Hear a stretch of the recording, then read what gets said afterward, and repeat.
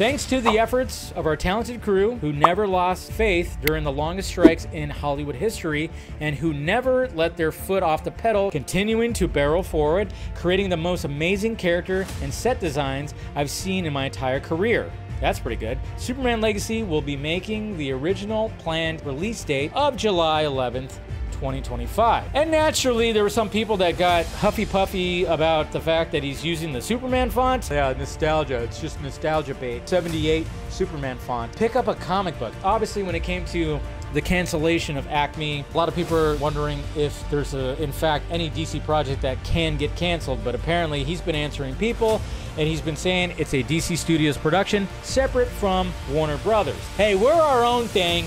We're our own thing, but I'm like, yeah, I get it, James, and it's good, and that's what's been needed, and I love the fact that there's actually a DC Studios, finally, but